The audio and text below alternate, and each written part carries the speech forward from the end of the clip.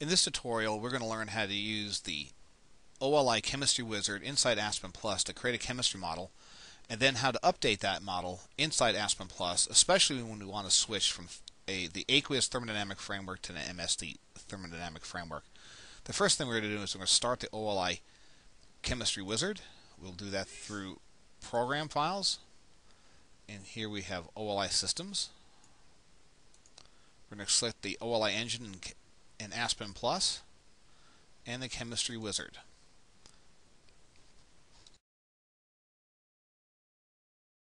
This is the start of the OLI Chemistry Wizard.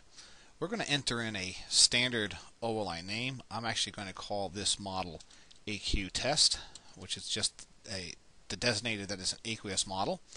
We have our current working folder here, and I am currently using a special folder for this demonstration. To begin, we'll click the Next button, and we're going to select the OLI aqueous thermodynamic fragment that's the default, and we'll click Next to begin our chemistry selection. To begin the chemistry selection, we always have to have water, so we're going to start by clicking the Add button. This will bring up a series of components.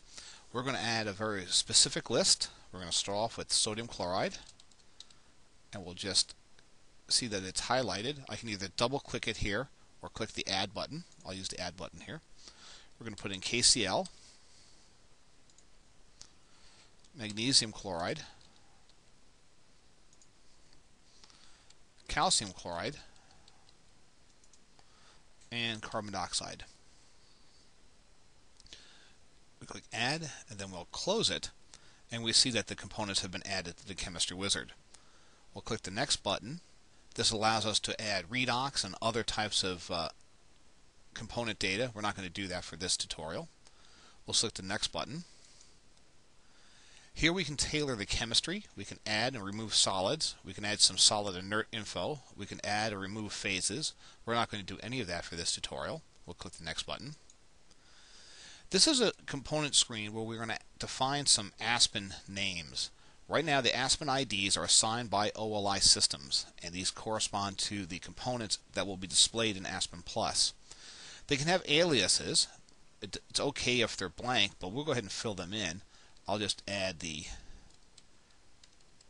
magnesium chloride field and calcium chloride field. This is just for Aspen naming purposes. OLI doesn't actually use those names.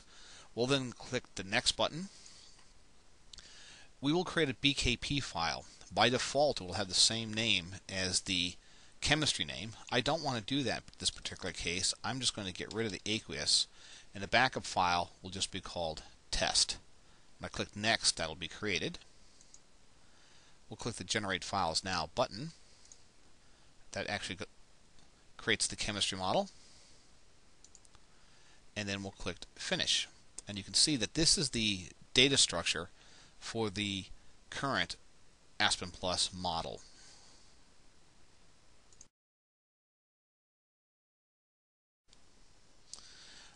Okay, what we've done here is we've opened up the BKP file that we just created, test.bkp, and created a simple Flash 2 block.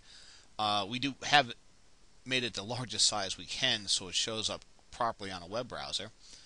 Some features to point out here. Here's the input stream.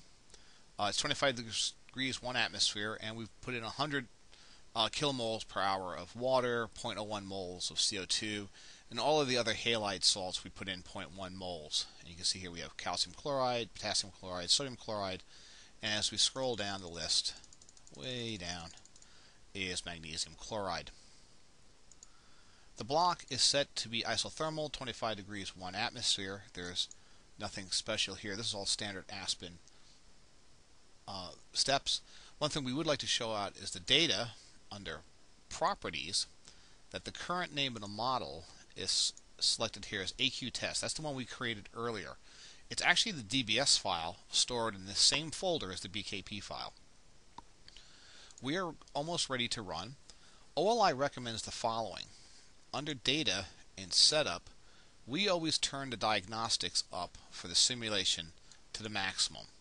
We get a lot of data printed to the history file, and we get some additional data to the control panel when we're running, so that gives us a lot more information.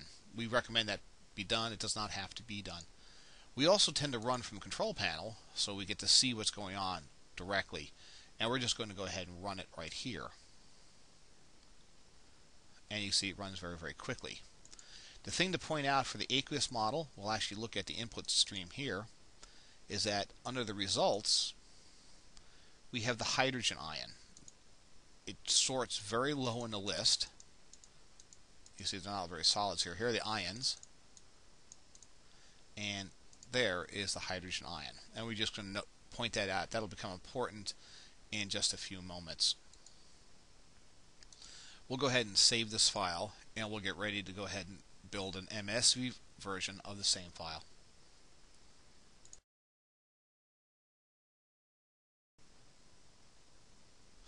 To create an MSE model, we just have to follow the same procedure. We've started the OLI chemistry wizard here, and we're just going to call it our MSE model MSE test, and we'll follow the same steps we did before. The only difference is we're now going to click the radio button MSE under our thermodynamic framework. We'll then go ahead and select next and then add our components. We're going to add the same components we used before: sodium chloride, potassium chloride, magnesium chloride, and you notice I'm typing in lowercase, yet we still find the components: calcium chloride and carbon dioxide. These are all there. You notice I didn't actually click the add button. I actually just pressed the enter key. That also enters the components into the model. I will select the next button. Again, we're not going to pick any special phase phenomena. The component list is going to remain the same as it was before. And as before, we're going to add the aliases.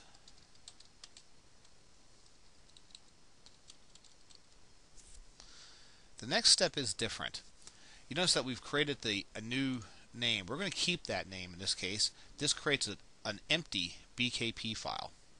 So when I select next, we'll be able to generate the files. That tells us it's been created. And when I select finish, we'll see that the folder has been updated with the new chemistry. This BKP file is different than the original one and contains no flow sheets. So we'll go ahead now, we'll start the import process for this new model.